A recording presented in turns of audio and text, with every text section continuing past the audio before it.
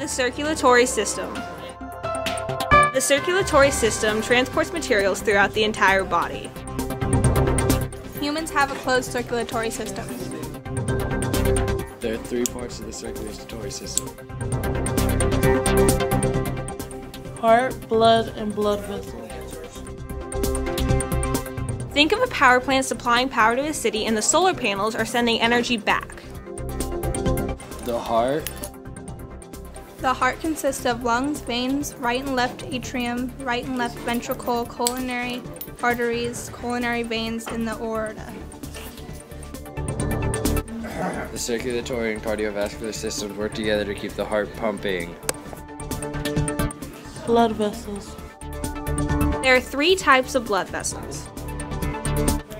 Arteries, capillaries, and veins. Arteries. Arteries carry blood vessels away from the heart. Capillaries.